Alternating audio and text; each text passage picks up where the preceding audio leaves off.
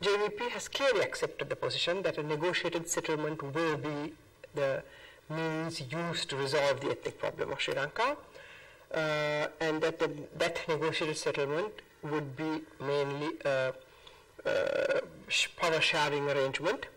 The difference between our views now lies only in one thing, which is a fairly significant difference. The JVP says the power sharing should be done only up to a decentralization level, and we say up to devolution.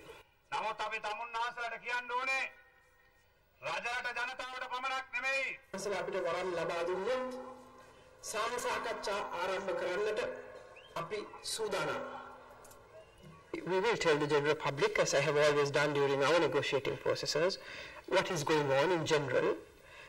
We won't be able to tell every detail.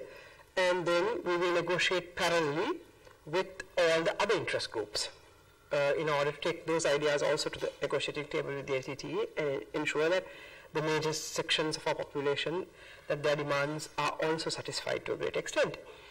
Now in this process, the JVP has agreed that if and once we come to, if we can arrive at a settlement to the problem with the LTTE, that they would agree to the majority consensus view of the people of Sri Lanka.